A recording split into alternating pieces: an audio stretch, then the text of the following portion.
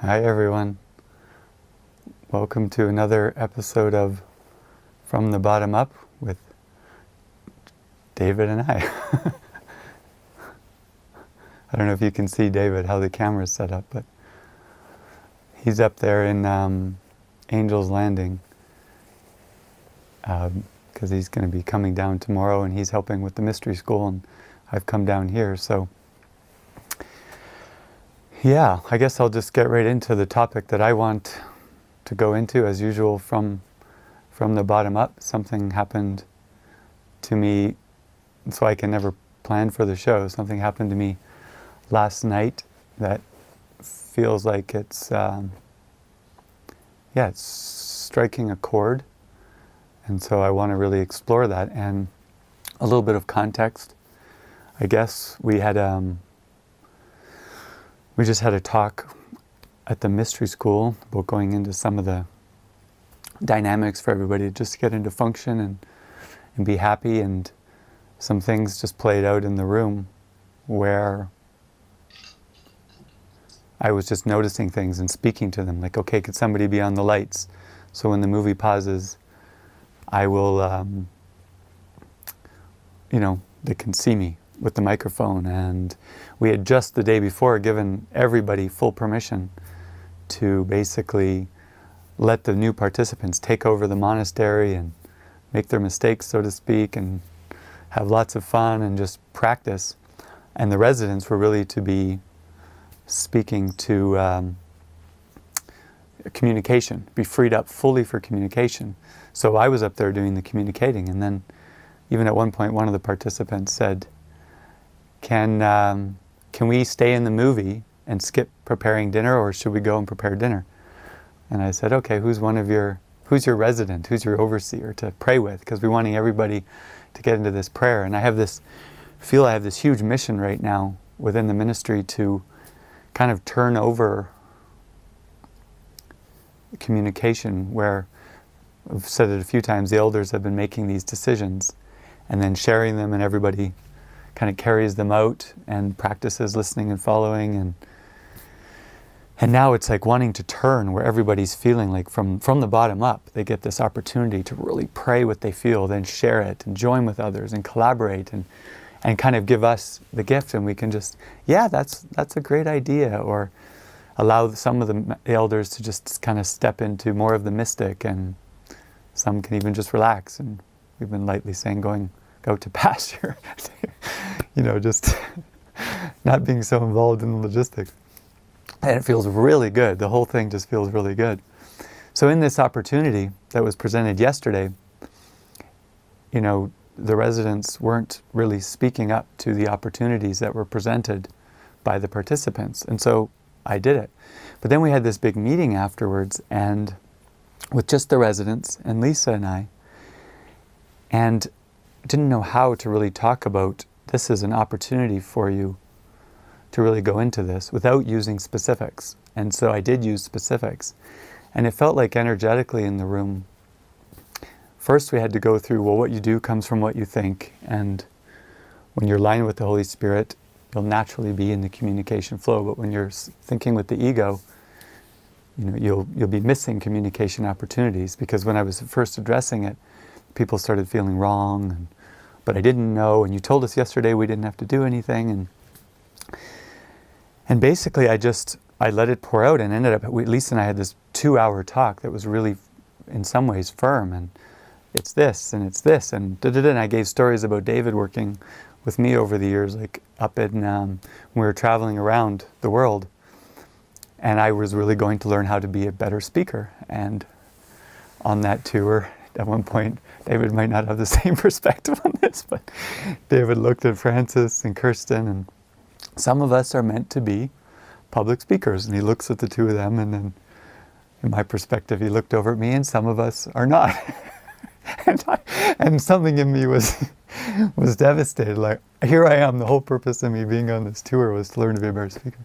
So I made a conclusion, okay, I'm not going to speak. So the next gathering, I didn't speak and didn't have anything to say. And then in the middle of it, Dave was like, Jason, do you have anything you want to say? But I was so not in the preparation mode or anything.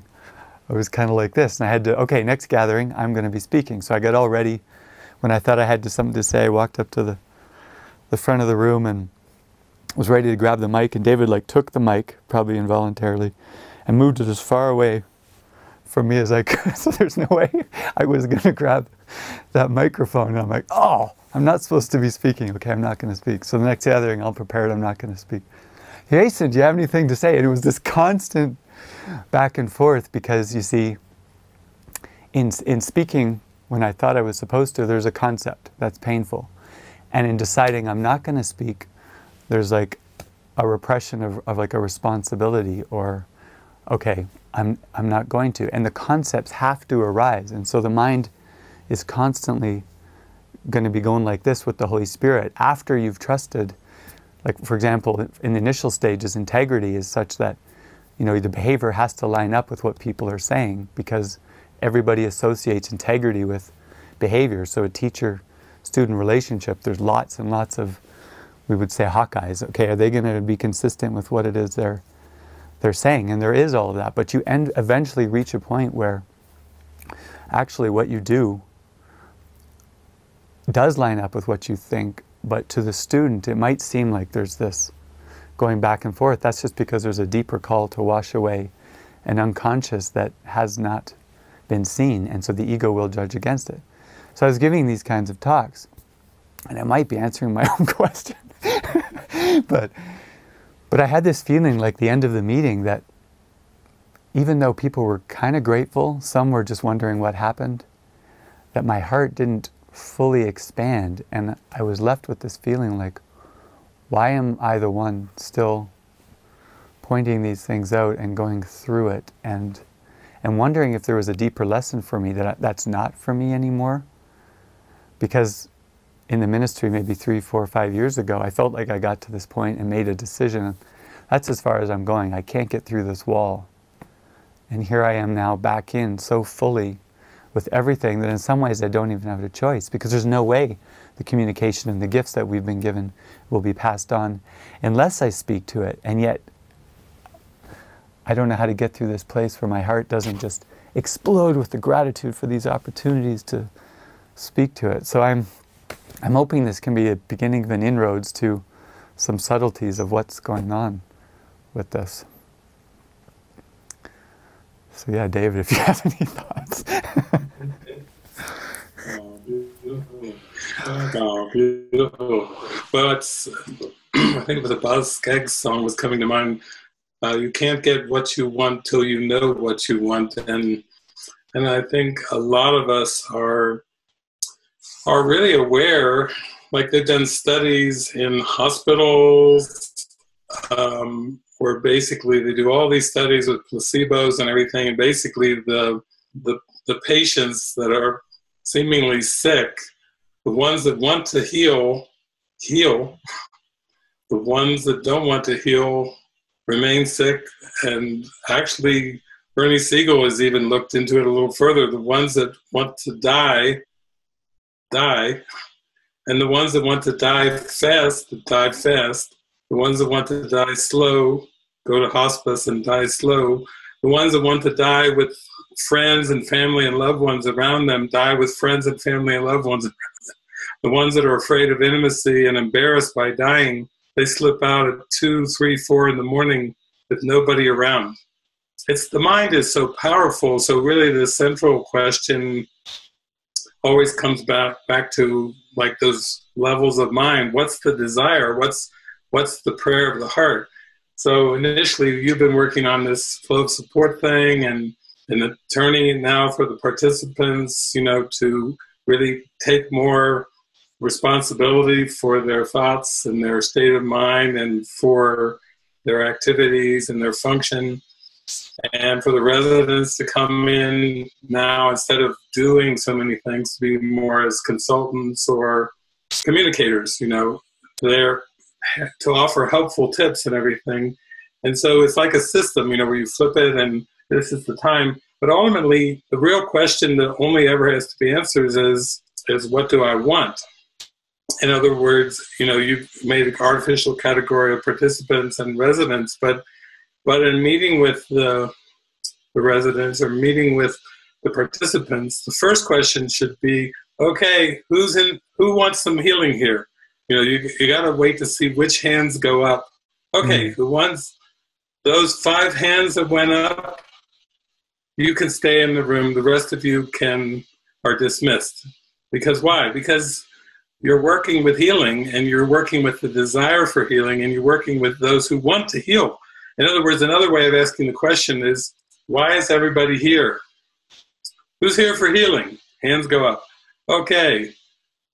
The rest of you can leave right now. It's like,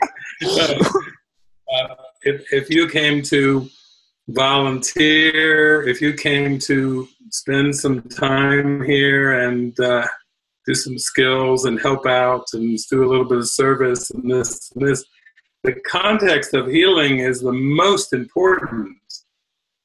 And it's almost, you could say the same thing with the participants. Many of the participants are going through these huge, and they're going through a healing thing. And when they signed up to come here, they not only signed up to come for heart openings, for healings and so forth, but they had all these talks and interviews all along to make sure they're really still wanting what they said they wanted at the beginning. Some of them signed up many months in advance. So there's these little touch base things like, are you with me? Are you in it? Oh, I've got some fear coming up, but are you in it? Are you really in it with me? That's the way to keep the vibrancy. Because I remember years ago, just in the context of me just living a simple mystic life and praying, studying, doing the course, practicing my lesson, going about on my miracle assignments all throughout the day and everything, that when people started showing up, very strange for me when people started showing up and going, wow, you are happy and I want to live with you, or I want to be your student or whatever. I wasn't really looking for that.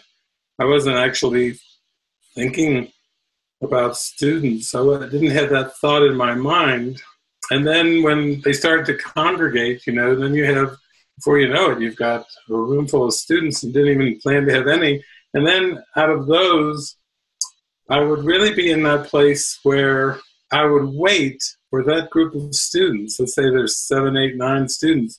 I would wait for the students to approach me and make their plea or their call or their desire for healing, in the sense that wait for them to come up and say, listen, if you see anything at all, I'm doing the mind watching and the mind training with the course as best I can, but if you see something that is helpful to point out what I'm clinging to, what I'm still attached to, what I'm holding on to, what defense mechanisms I have, if you see something that is blocking me from healing, please would you point that out to me? I would wait for them to come to me and ask me to point things out for them.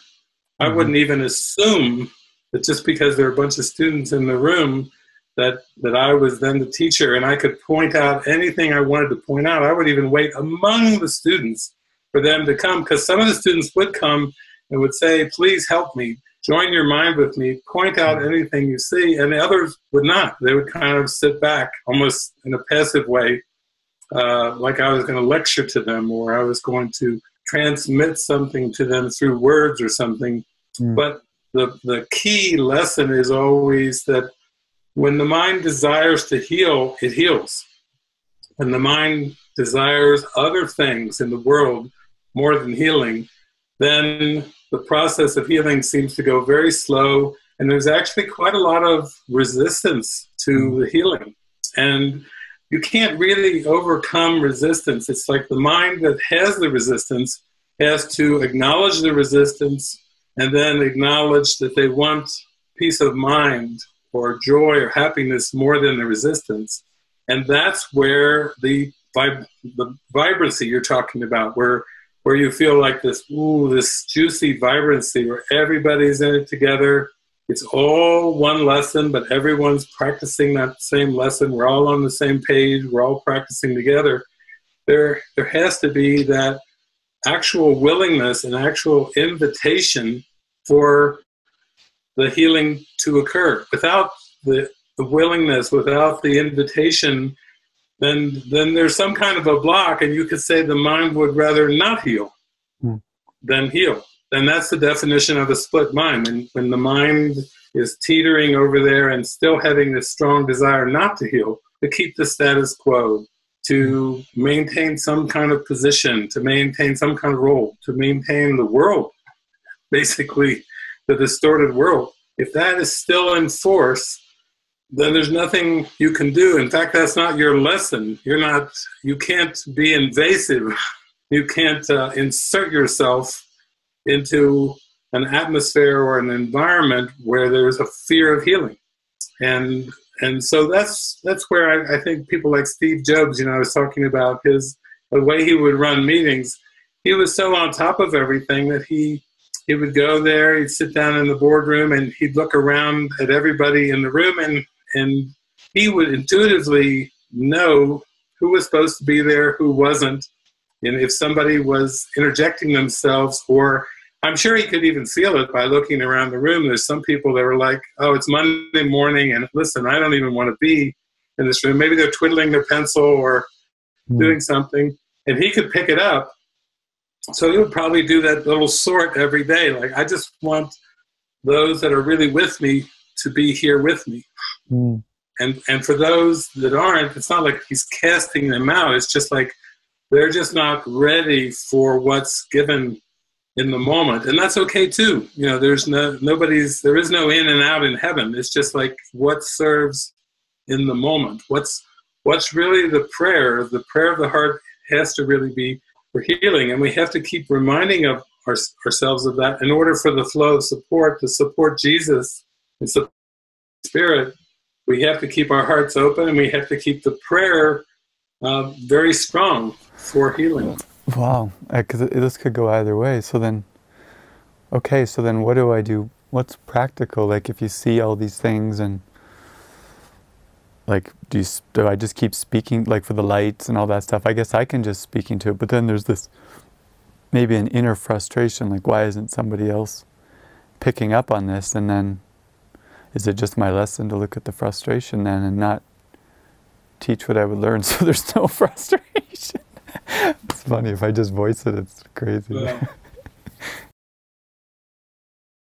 yeah, I think that's where the prayer of teach what I would learn. Like, I look at my life with the Course. The Course came into my life, let's say, 32 years ago, and then for the first 5 or 7 years, it was more of me working with Jesus and the Holy Spirit and the Course, in a very direct way. And then I started to go out and go to some groups. And then I think actually after those maybe 7 years or so, then people started showing up. And so I started to be in what seemed to be community settings. And still, that was just a phase leading to another 2.5 decades of traveling, speaking, living with people, sharing in community, and so on and so forth. And I do know that through a lot of those early years, I would see the Spirit would be speaking through me, but I would repeat things quite often. How the Course says infinite patience yields immediate results. I would just give it over to the Spirit, and the Spirit would repeat these things. And anybody who's been a parent, maybe with a small child, like mothers know that you have to repeat things over and over, sometimes hundreds of times. But who's counting, really? I mean, if they are counting how many times do I have to tell you, that's where it gets, the anger comes up, the frustration. I don't really want to be your parent, or why did you even come as a child to me? There's all kinds of ego dynamics that can arise.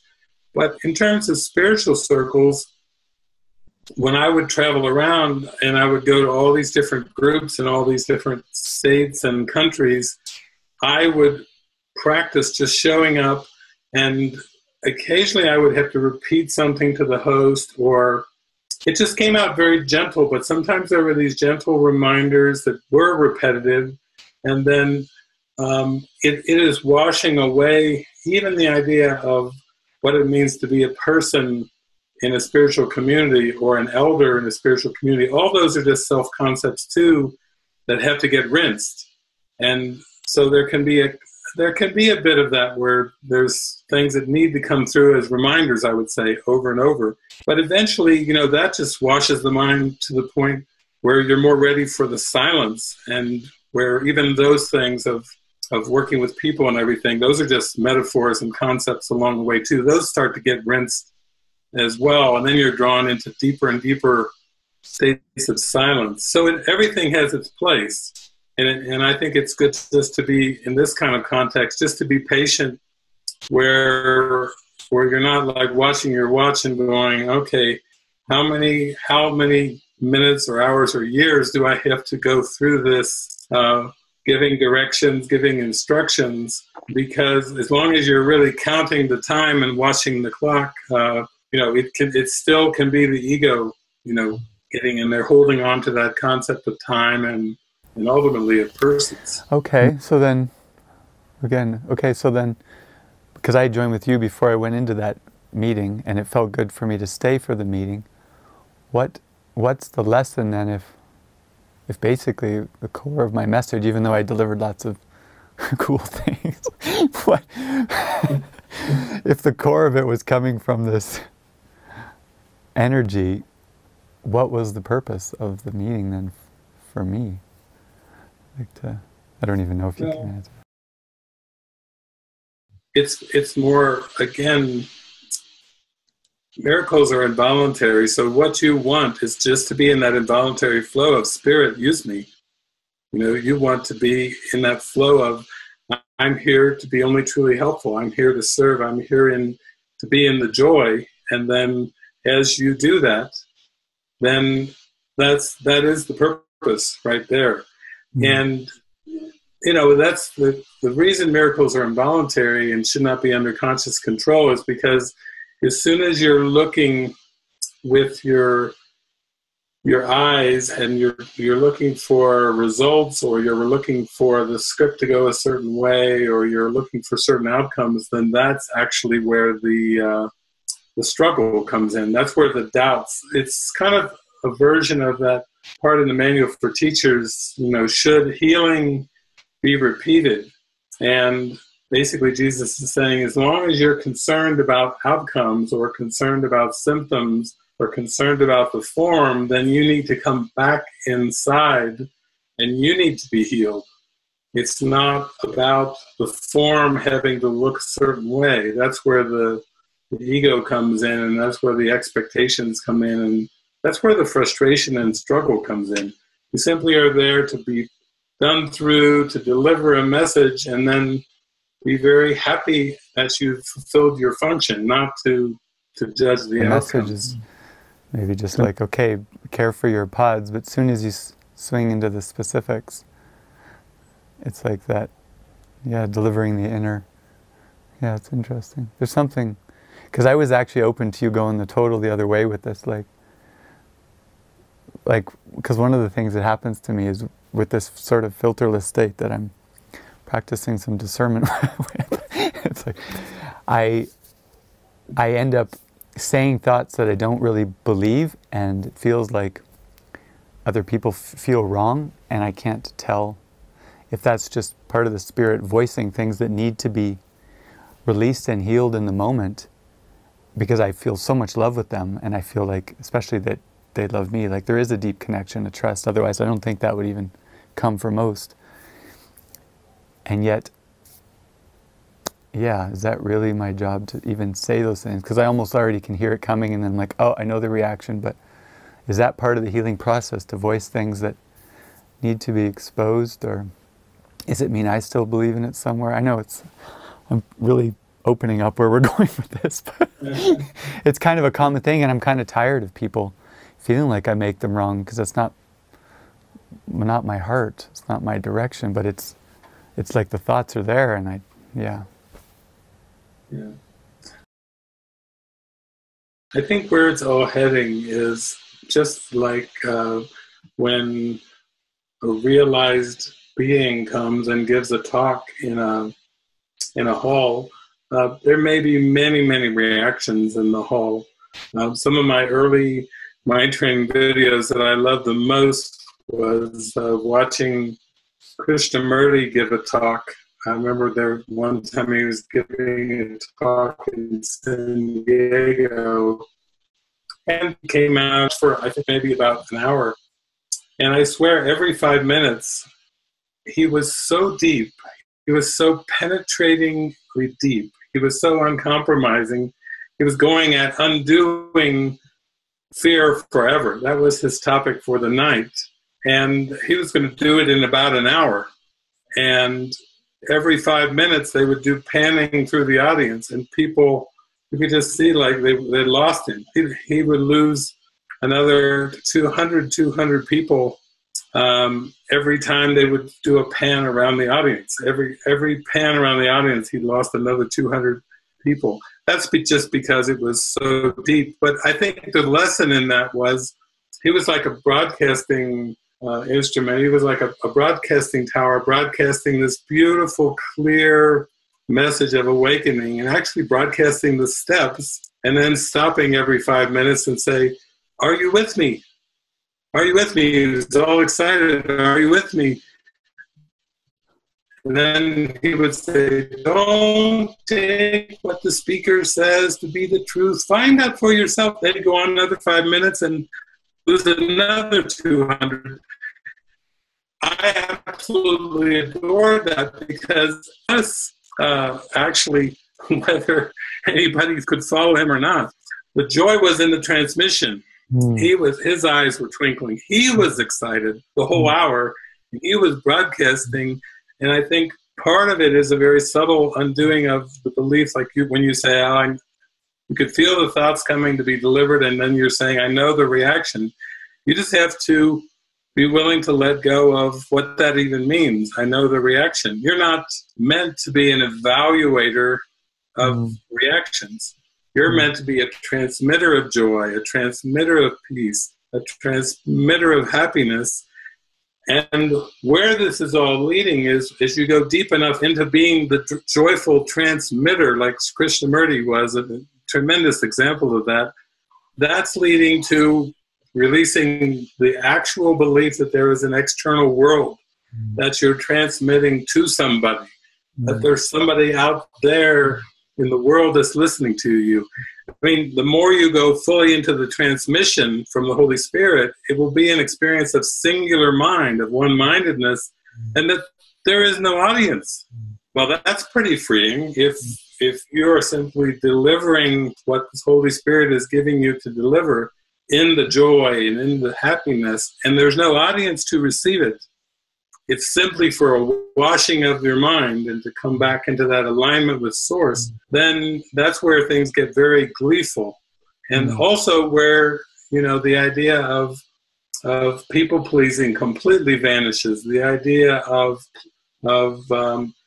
trying to get people to react a certain way, or believing there's people out there that like what you're saying and don't like what you're saying. All those things just kind of get washed away. And as a contrast to Krishnamurti, I can share, I love that Ram Dass story where he's up and he's telling all these exaggerated, dramatic stories. And the more Ram Dass tells his dramatic stories, it's like the people in the audience are eating out of the palm of his hand. They're getting more engaged with every dramatic story that he tells. And he's doing fine because he's got the whole audience eating out of his hand. And then finally he looks back in the back of the room, and there's a lady in the corner that's just knitting. Oh. And she's just back there knitting, and she's just smiling, very steadily smiling, no loud exclamations, nothing. Wow. And the more he sees her in the back of the room just knitting there and smiling, he gets more angry and more frustrated that there's actually somebody in the room who's not eating out of the palm of his hand. He gets up out of the chair. He goes all the way back to the back of the room. He goes up to the woman, and he pretty much screams at the woman who's knitting. She's sitting there smiling, and he's like, "What is it? Aren't you even paying attention to my stories here today?" And she's just kept knitting and smiling still. And he's like, "What is it?" finally he's like, what is your pathway? What is your pathway? What is it? Who are you following? Because I think he wanted a Ram Dass follower, and this was just a knitting lady. And finally he pulls it out of her. She just smiles and she goes, I knit. That's all she said. I knit. She didn't say Ramana Maharshi or Yogananda or something. I knit. And for all it was really was for Ram Dass, it was the undoing of pride in him believing he was a spiritual leader. That's what that whole story was about. And it was kind of an extreme story, but again, I tell that story juxtaposed with Krishnamurti, who literally could care less. If there was somebody knitting in the room smiling, he wouldn't have even noticed it. He wouldn't have even noticed it because he was such in a state of presence and love that he's not quite concerned about who's receiving the message or not. So these are really important little parables about getting at the main idea, that the main idea is the presence, is to be in the presence. That's what the whole thing is for. And that's what healing is to be in alignment with Source and in the presence of God's love. That's very deep. I can feel it because I feel sometimes very, very happy with these gatherings, and it feels like they're in it with me, and I can't tell if it's just, like, after you're telling this parable, if that's just presence and we're all together, or there's like some still concept there of, okay, they're with me, so now I feel good. This is, wow.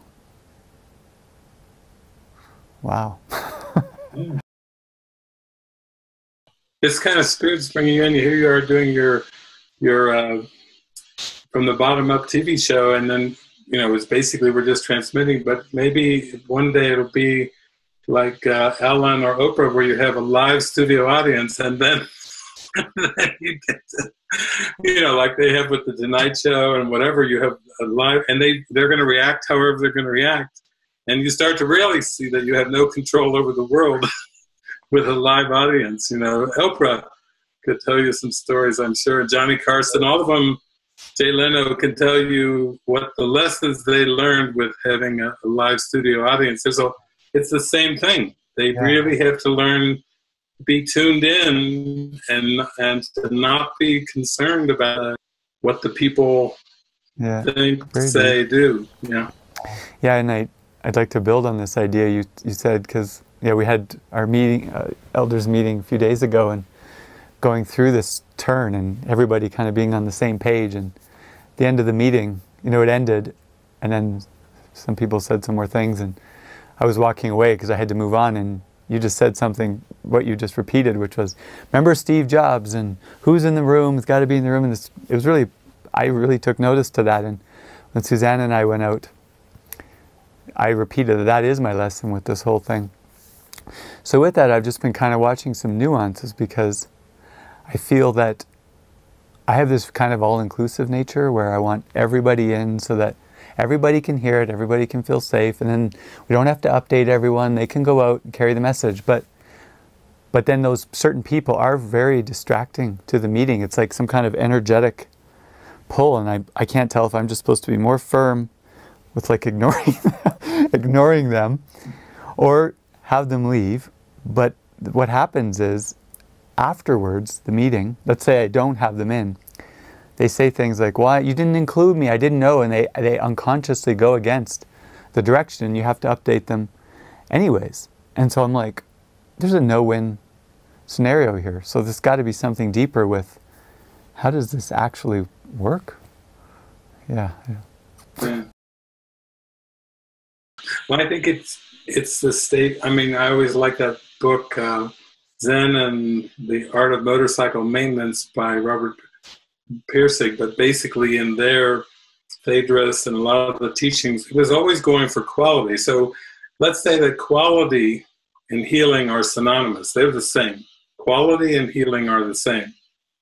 And then anything that's not quality, or it's not healing, and it's not true integrity of the mind, that's another synonym for quality, healing, integrity of the mind, then it really is of no concern to you whatsoever. So you can just kind of let anything else go. And basically, people have said, well, how does this work for you? How does this work with groups? How does it work with organizations and whatever? And it goes back to what Jeff was talking about. He was referring to back to the Last Step show where Frank was saying, you know, actually he said, I'm over here, meaning over in Europe, and I'm not there in the community. So Frank was saying it seems harder. It's harder to be over here than being there, because it's like I get little calls and little snippets, but then I got to face my mind where the resistances are and everything. And then Jeff was making the point that I had told Jeff at one point, well, actually community is just a state of mind. And that's where this is all heading. That's where the quality reaches the peak. When you start to realize that community is a state of mind, that quality is a state of mind, and integrity is a state of mind, healing is a state of mind, and that's it, period. Nothing else but that. Then you start to really relax and go, oh my gosh, this is the lesson. I was still trying to deal with this other thing that I was perceiving. But if I'm perceiving this other thing, distractions or whatever, an opposing force on the machine or whatever you want to call it, then I must still have an investment in seeing it, perceiving it, because if I'm still perceiving it in my awareness, then I must still value it. And in the end, you value quality, you value healing, you value community as a state of mind. How does that play out? Well, I've been part of many seeming spiritual communities over the years, been into many households all over the world, spoken at conferences, in ashrams. I've been all over the place. I've spoken in castles and, well, just, at least it's all been on this planet. I haven't been to the moon or anything or another planet yet, but that's just right now. But basically, I've done all these different things for, we'll say, 3 decades. And then out of all that, what seemed to be the people who are kind of around me, living around me and everything, now we've got, let's say there's 30-some people that seem to be part of interacting, living together, what we call Living Miracles community. Well, like that old show, 30-something. Let's say the Living Miracles community is 30-something. And then there's about maybe 100 that are engaged with us in pretty regular way, like online retreats. And whenever we do something, a retreat, out of that 100, there's like 100. So there's like 30-something, and then there's 100-something orbiting outside of that 30-something. And what Jeff was saying, it's all a state of mind, really, they're all the same too. It's just, it seems in time, in the vertical dimension, that there are those that are surrounding in a configuration that are on the same kind of vibe of waking up. But there's like a purpose or a vibe that's running through the 30-something. And then there's another kind of vibe that's like, oh, we're coming, we're with you, we want to come as close as we can, we're terrified, but we want to come as close as we can in the 100-something. And that's like the vibe that's going around there. And then outside of the 100-something, there's a vibe that are people like, yeah, I don't like what they're doing. I wouldn't go near the 30-something or the 100-something with a 10-foot pole. I'll stay on the sidelines and watch that. I'm not getting involved. And then beyond that, there's the realm of the indifferent, the ones that don't know of any of this. They're so caught up into the world and competition and striving and jobs and family dramas and all this and this that they're living what? It's like awakening what? They have no thing. And yet, the whole thing, including that other, they're all part of the community of the mind. That when you're in the joy of your purpose, you feel it in the 30-something, you feel it in the 100, you feel it in the ones that are disbelief, the non-believers, and then you feel it even with the ones that are all caught up in the dramas of the world. They all become the same in the community of the mind. Because they all are the same. There's only one mind. Where are they going to be if they're not truly all really in your mind, in the one mind? Then that would make no sense at all. It's not like there's really private minds, private thoughts, multiple dimensions, all these things that are so-called part of the religions and spiritual journeys. They're all hallucinations. And once you get into that vibe of your joy, your alignment, your attunement, then everything comes into alignment with the community of the mind that Jeff was talking about. So that's what's so important about this. It's really saying you're going for that quality, that connection, that joy, and you're putting your full mind focus into that. And that's exactly where it belongs, not on distractions or managing people or who's in, who's out. In the end, you know, Jesus would use things like, are you with me? Meaning, are you coming into the state of mind that is our Christ mind? And he never put a lot of focus and attention on the ones that weren't, because he knew that you might say that the salvation was the only game happening in it all. That's the only game worth your attention, is the game of salvation. It's still a game. It still involves teaching, learning, and time, but it's a salvation game. It's a healing game. It's an awakening game. And the other games are really all part of that too, even though people may claim they're not. It is all really part of the awakening game when you want it to be so. That's beautiful. Yeah, everything you said is kind of summed up. I don't know, my drive back last night from the monastery, because I had these feelings like, what happened?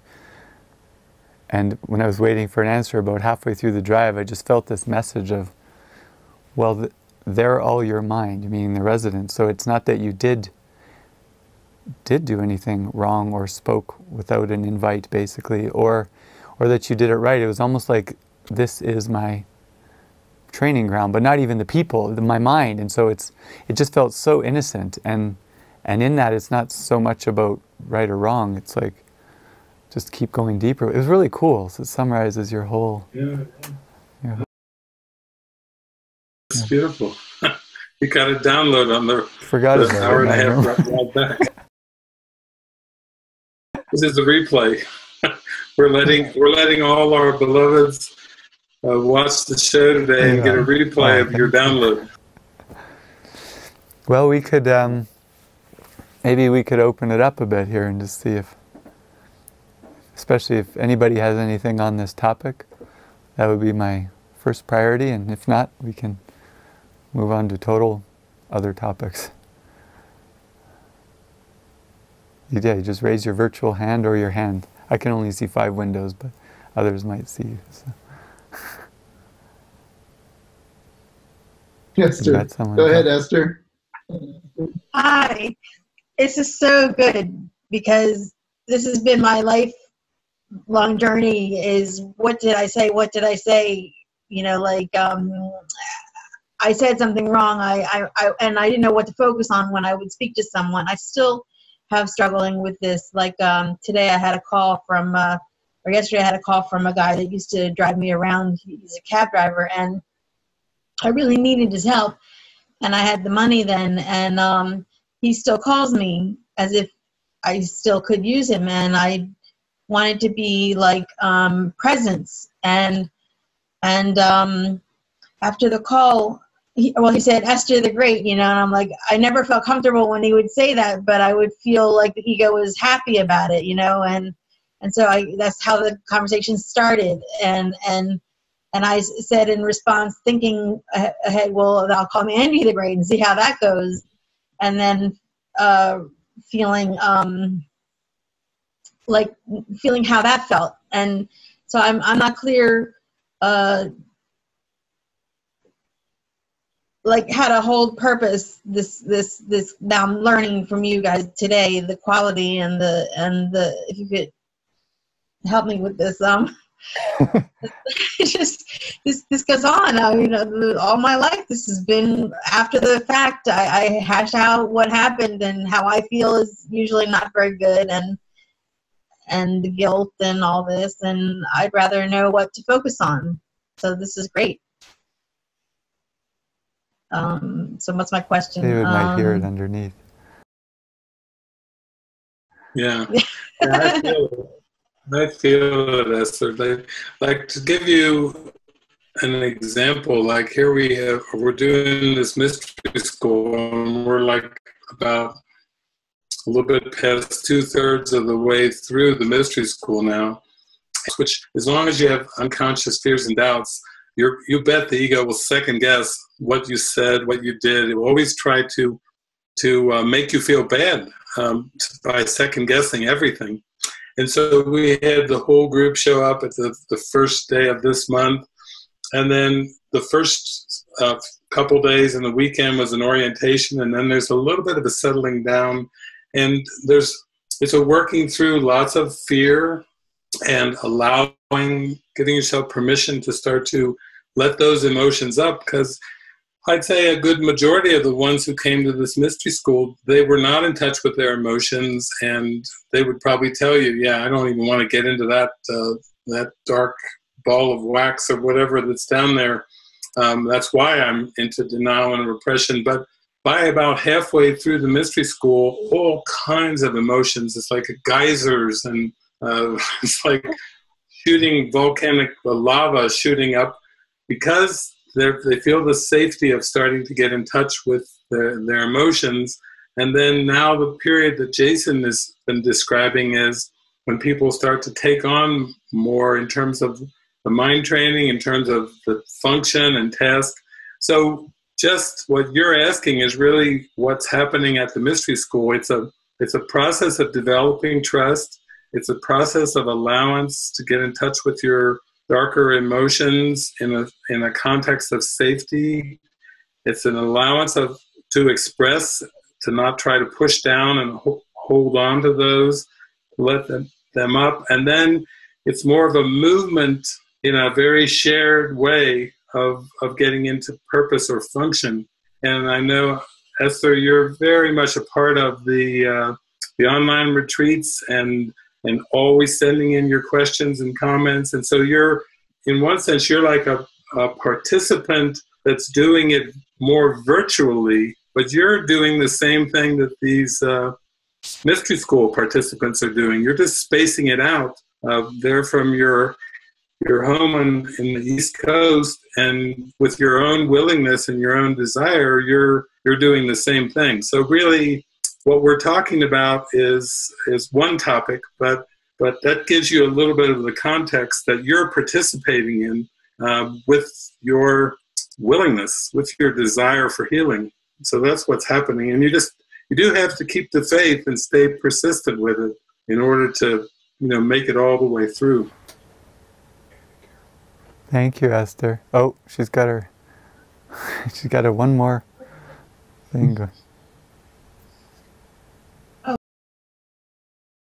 Okay, so what happens is, in the background, I have this fear that he's going to go rogue, and or anybody that I meet out of my circle that I would stay friends with on the phone or whatever, that they would go rogue on me like they hear on the news, and so I feel like I'm coming from that, and that's. I have a deep. It's a deep thing. This fear that it seems like it's pervasive within me. Like it's. I don't know. Yeah. That's basically part of the self-concept. That the prayer you're saying is, I want to let go of this self-concept.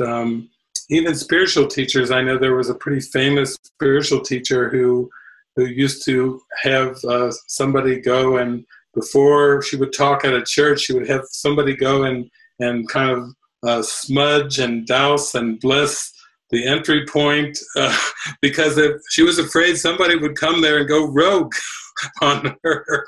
And so she wanted to make sure that she was completely protected before she'd go into these churches. And there are a lot of politicians, for example. I just read today that there's like these political races that are now, and then people from the families of the politicians are coming out for the opposing person who's running. That's like having a family member go rogue on you in the middle of a public election. So it's all part of a self-concept that there's something dangerous out there that may come back to bite you. And I would say that you want to practice this love and this forgiveness so thoroughly that if anybody ever showed up at your door or whatever, you would be more likely to just pray, call on the Holy Spirit, and turn into Mother Teresa in the face of the rogue. And you would take the stranger in. That's what Jesus says. Take the stranger in. When that rogue stranger shows up, your love would overcome the rogueness. and because really it's a call for love. And you're working, doing the inner work, so you can deliver that love even during extreme cases, or we could say emergency cases. You want to be able to deliver that love. So that's really the answer. Thank you, Esther. Thanks, David. And we got AC now, I think that is a question. AC's up. Go ahead, AC. Yep, AC's up. Go ahead, AC. Thank you, thank you, thank you. It's like I've never left the community today. I'm totally with you and can see how much everything is all in my mind. Everything that I'm upset about or have been, all the assumptions, the interpretations, the doubt, the fear, everything has been just my thoughts, just my beliefs. It have nothing to do with who I am or who they are or anything, and I feel so alive and so welcoming and appreciative and everything. So it doesn't matter what happens in form or where I am or where I'm invited to be. It's all happening just as it should. Thank you so much. Thank you. Thank you. Thank you, AC. Yeah. We love you, and you're with us every single day and every moment of every day. And some people here at the monastery were asking, like, how did you guys end up in Utah? And AC was actually with a whole group. There's this group of us there in Cincinnati, and when we were contemplating making the big move to Utah, which actually AC was quite familiar with. She had spent quite a bit of time in Utah. She was there. She was like, here, I'll make a donation. So she's one of the ones that has helped us over the years, the Lilas, the ACs, that there've been so many of the Suzannes that actually allowed this to unfold. And now here we are with this digital ministry, and there you are, just participating as a full participant, as you always have been. So you're one of our, you might say, founders. You were right there at the beginning, and when it was just getting off the ground, you were in a little meeting over there at Charles' house saying, I'm in. What do you need? I'll give you whatever you need. You know, you were one of the founders that allowed this to start around 2009. I think the beginning of 2009 was when it was. So thank you, AC, because we feel you, and I know what you're talking about. You're feeling it, the experience right now, what I've been feeling and talking about for these 25 years. Yeah. I was thinking maybe I could wrap up with just one more question along the same lines. And that's, so when I was doing the first gathering that I was talking about there before we met with the residents, you know, we talked about doing clips. We ended up playing the full movie, but I felt when I was trying to talk to the participants, so blank, and these ideas would come in about how to deal with specific steps or to work through the things that we'd been updated at lunch. But it felt like there was it was like past ideas, and when I would say it didn't have that super fresh feel. And yet they were, if I could say, right. You have to work with that. But there was this like sinking in, and I actually ended up leaving the gathering, and Kirsten took it because I just couldn't figure out what my role is anymore. And I just thought, how does that line up with everything we've just talked about here? Because it feels like it lines up, you know, just something fresh or whatever. But yeah, So I think if we could say Holy Spirit and Jesus are in charge of the plan of atonement, they're the ones that, you might say, dish out the roles. And even back to what you were talking about, the role of public speaking, you have, since that time years ago, you have done quite a bit of public speaking, especially with clips and movies, and now even more recently with your TV show and so forth. But I don't think any of that is really like a primary role for you still. Like, I feel you're kind of like Ender in Ender's Game, and in the end, there's a team of people around you that all have roles to play, and you're more like the symphony conductor, you know, that Ender had to be at the end of the Ender's Game movie. You know, he basically had to step into this position where there were many people that he was a part of a team that was doing something that was very given and very valuable, but it really wasn't a public thing at all. It was more of a contained role that was very important. And so perhaps that's really the feeling of, like, if you're just watching the past and going blank, it's just a feeling of, okay, this is not for me. You know, you were just starting to just share a bit with the overall context of things, but that is, I think, the extent of as far as the far reaches of your function go. Now you have to have faith in the ones, you know, that are coming under you. There's overseers that have important functions, and you just have to believe in them. All you have to do is have confidence and believe in them. That's the main thing that you have. Mm-hmm. And then there's going to be some communication involved there, but not so much as much, because these overseers will be communicating with those who are above them, that are designed to work on certain decisions, and then things will. It's almost like a CEO of a company, that there's not going to be, out of a big company, there's not going to be tons and hundreds of messages and decisions that come across your desk. There's going to be more of a select few that make it to your awareness. And those are important for you, because you have the faith and trust in what is going to bring them up to you. Mm-hmm. And then those will be the decisions where you pray and you'll make decisions like that. But I think that's more of the role. That's more, it's a very simplified role, and you don't want to try to overdo it or do more than the role that's given you, because you'll feel fatigued if you start to get into areas that really aren't yours anymore.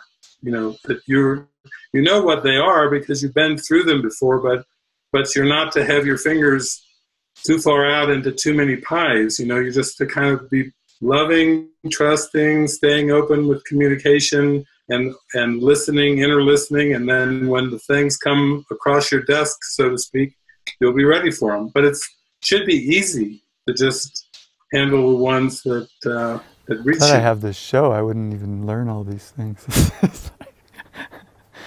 This is amazing.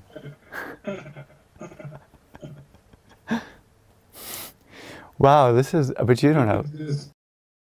But you just watch Picard, and that will give you a good idea of how it is in action. Picard is very focused, very loving, very gracious, full of integrity, and he occasionally says, "Make it so, number one," and that's just a great relationship to watch. You know, it's funny when you say it, because I feel something deep inside about that's not your role, like whether it's a part that still wants it in the future or so bizarre, like, but I really resonate with what you're saying. It's like, I could be good at it. You know?